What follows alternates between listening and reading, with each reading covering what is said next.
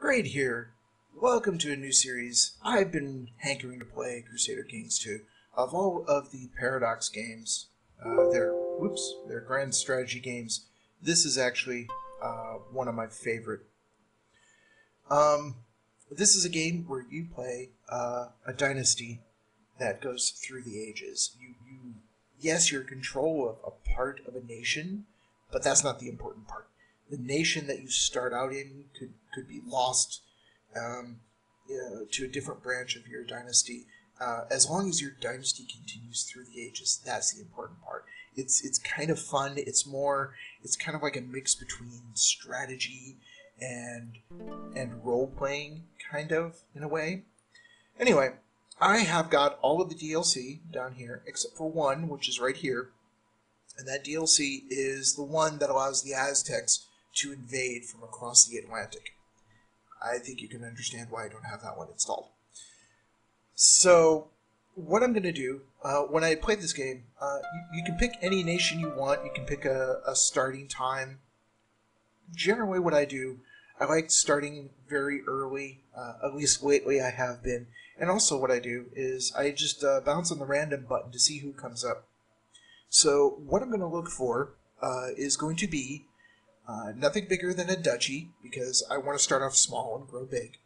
I don't want to be a single county in a giant nation, so like a single county in the Byzantine Empire or in Francia over here. Those are just really rough starts when you're just a county. So if I'm going to be in a giant nation, it has to be a duchy, but if I'm in, say, I random into Ireland over here. Notice how all of these are single counties. We can start off in an area with a bunch of single counties just fine. So let's see what we start off with. So the first one is over in Tibet. Okay, new rule. Nothing over in Tibet just yet, because this is all new area that I'm not quite familiar with. In fact, I had a playthrough. I had 4 episodes recorded with this right in here. Anyway, right in here, I had 4 episodes recorded, and then the new expansion came out and blew up this entire area. There he is. That's the guy that I had. Anyway, let's bounce again. Count. Let's see, where is he? He is not Malta. He's right here. He's part of the Byzantine Empire. Count. Nope.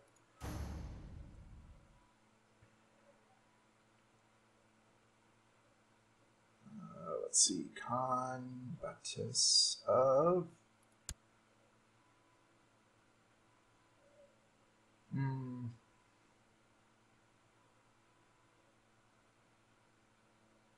Let's see.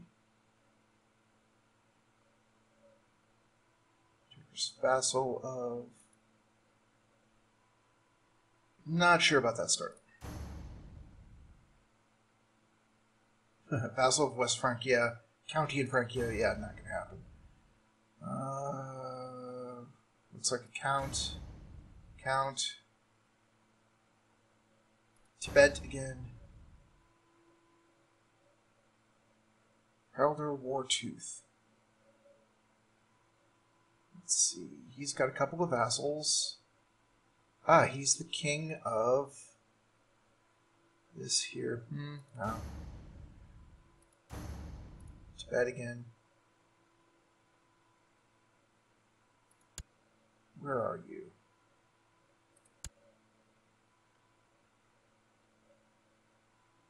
Independent. Independent. And they have these two. Yeah, let's go for this. Let's go for Rashtrakuta.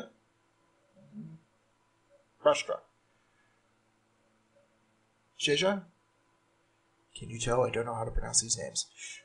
Here we go. I'm just going to leave everything on except for, I think, where is it? Way of life, regencies, defensive action. Just leave everything as basic.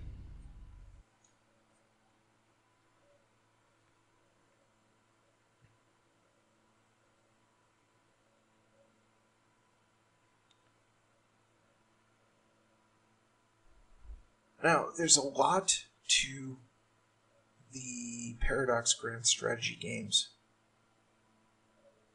They're very deep. There's a lot of systems to go through, which means probably we're not going to unpause in this first video. Yeah, here it is. In Crusader Kings II, you play a succession of medieval rules from a single dynasty. Dynasty. Yes, I flip between the two. Shut up. There's no set goal, but the world is filled with ambitious rivals. Secure more land to increase your power and protect your family. You cannot control infinite lands, because you actually have to... There's a political pause to it. It's pausable. Let's just jump into it.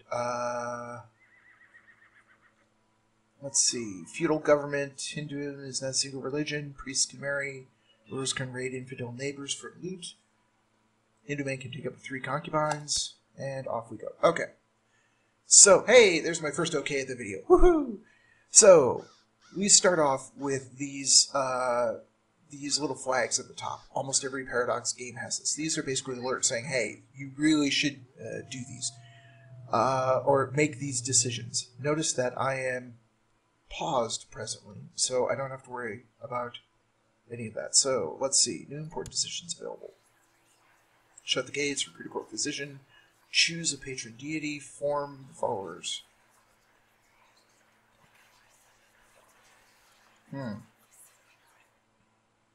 We'll come back to all of that. Let's look at my council. Okay. Everyone basically loves me for the time being, which is good. Let's look at my guy. Married. I already have an heir, which is good. Usually that's the first thing you want to take care of, because again, you're playing the dynasty. You're playing the lineage, not just the nation. You're playing the lineage, so you have to have an heir at all times. So, let's see. I have, what's this one? So I have both of these titles, but I'm a double count. That's what this is. Can I actually make a duchy out of this, is the question. Let's see. There we go. Duchy. So the duchy requires these 4 lands to form. Well, a majority of them, I should say.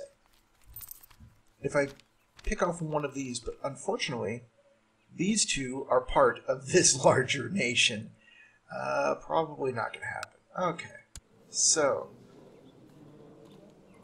first off, let's pick a focus. Let's pick...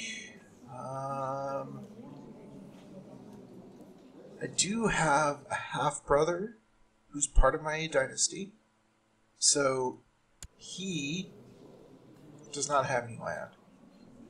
So what I want to do is I want to get a lot of sons. I want a lot of heirs to start off.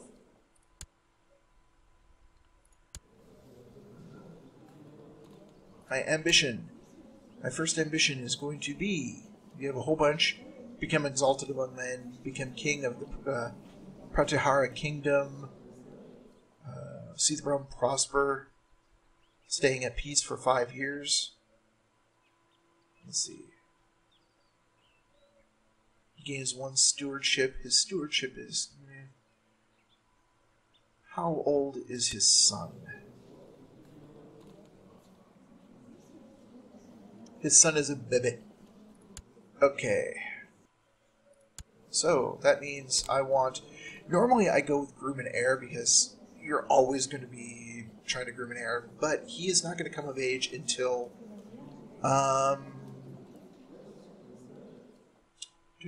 let's see... I think it's like 16. So, since he's just born, and this one fires off in 5 years. I just want to see the realm prosper. So, no wars for the first 5 years, which is fine. Hopefully that will maintain. Let's see. Special minor titles are grantable. All of these are fine for the time being. Let's look at my wife, see what my wife has. Huh, a military wife. Nice. Too bad she can't lead armies. Okay, let's see. She's ambitious, which is good and bad. Gregarious. Okay. I'm up to 3 okays. That's not good. Well, we definitely want to court physician. So let's get that out of the way.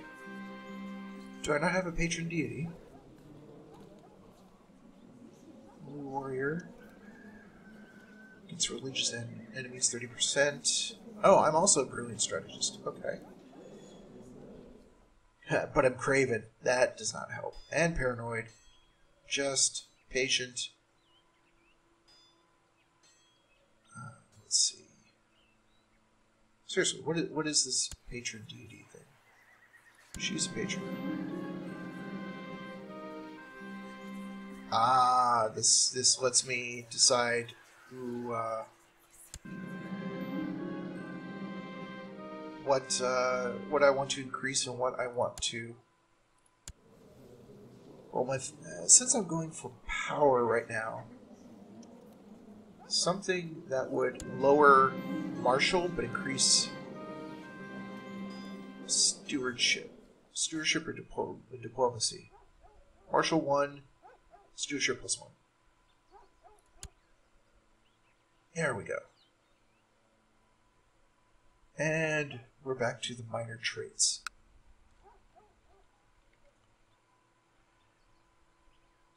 So we also need to assign our council. So not only do you have control over your guy, but you control everyone, your court. So the Chancellor, this giant area over here, it's controlled by this guy, and we can see he's got 2,000 troops to his name. What was that? Oh no, he's only got this portion. What the? So who controls this whole area? I don't get it. No. Let's try this again.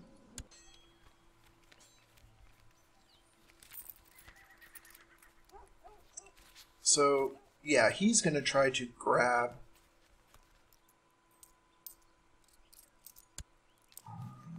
Let's go back. Oh, let's turn off Dusher. There we go. So yeah, he has this entire area, and his kingdom also includes my 2 counties. So chances are he's going to want to come after me pretty soon, which is not good.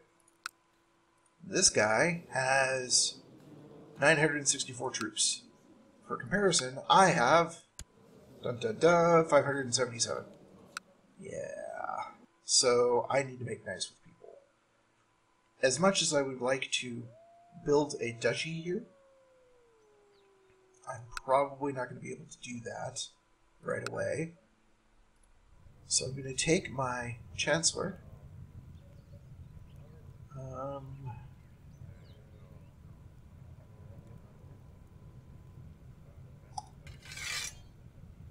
And I can only go in this area here.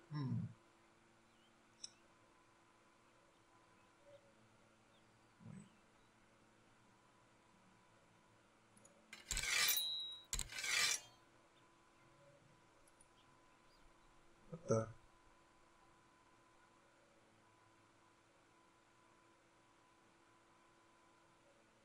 Oops. Oh well. Didn't mean to do that. I won't be able to change it for 6 months. Okay, well. Marshal. Organize. Commander improve. Commander found. Commander brawl. Suppress revolts, train troops, research military tech.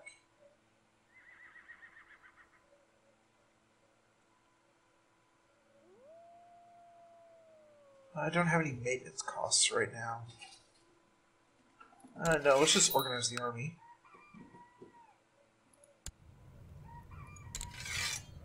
Just what he was doing. Okay. Oh, these are just...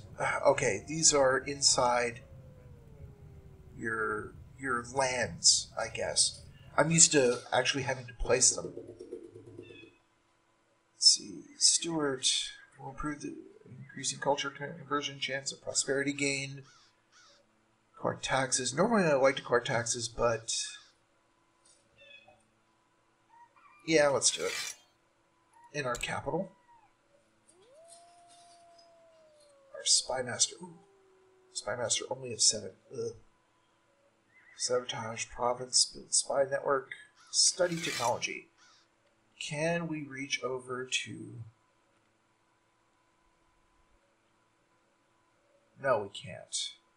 We can reach out to here.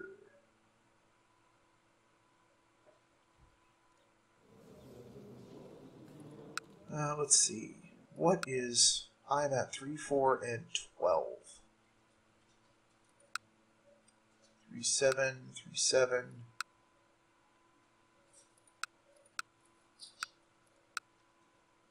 Ah, 7 military advances. So that's where I want to go, but I do not want to go into his capital. 3, 3. Oh, looks like that's where I want to go with my Spy Master. I generally don't like to go inside the capital, presuming that they're going to be looking for spies there. I don't know if that's a thing, but... and last but not least are Holy Man,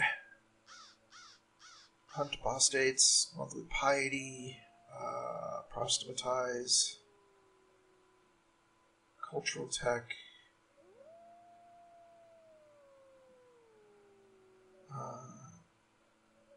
I guess Hunt Apostates is good enough for now. To explain Hunt Apostates, notice how it says monthly piety plus 0.5 monthly. So in Crusader Kings II, you have 3. There's a bunch of counters up here, but 3 that really matter. The first one is wealth, second one's prestige, third one is karma. Does this mean this is piety, but I guess it's karma? I'm not sure. So these 3 actually go into your score. Anytime that your leader dies, these 3 are totaled up, added to your score. And so that provides a way that you could compare different empires, different dynasties to each other on different runs. You can see how well you did based off of how much wealth, prestige, and piety, or in this case karma, that you brought up. Let's look at our... don't have enough money for a fort. Can we build anything? No. We need 30 gold for that. I wonder... the new expansion. Receive news, open map mode, view history, spawn religion, dislikes Dravidian culture. So I'm not going to do anything with this yet because although I'm fairly close, China is mostly up here, just north of Tibet, and I'm down here, but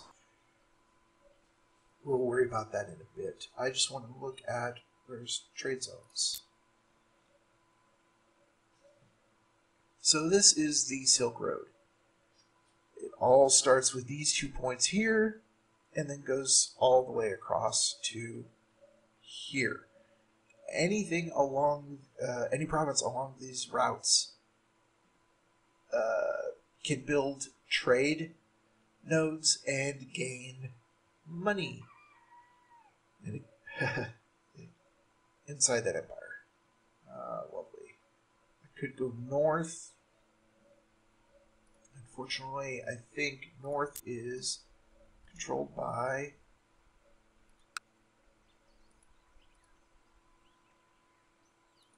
Yeah, that's a pretty large part. I'm like squished in between everyone here. This is going to be a fun start. Oh, court physician or designated great regent.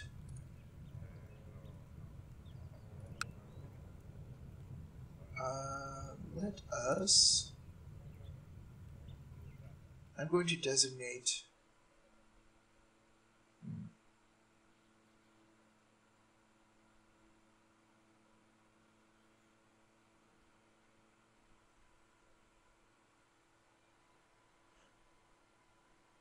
Where is she? My wife doesn't really like me, but she's a brilliant strategist, and she's ambitious. So what I'm going to do is I'm going to make her my regent. And what that does is now she likes me a little bit. If I die and my son isn't of age, then she controls the nation. As a result of being the regent, she gets plus 10 opinion of me, monthly salary of 0.05 gold, and 0.75 monthly prestige. So the rest of these are just basically honorary titles, and I'm not going to... court tutor. I did not know that was a thing. Interesting. Most of these, actually, are just honorary titles. They have some story significance, but usually you leave them blank until you need to hand them out to people who don't like you, that you need to like you, or there's other possibilities. Anyway, I think that this is a good first step. Yes, we haven't unpaused, but that's how Paradox games are. You spend the first 20-25 minutes going, what am I going to do? So, one last thing I want to check. Culture. Hindustani, Hindu, and Jain.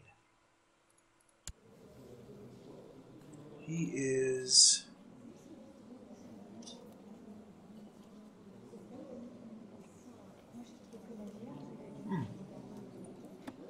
I did not notice that.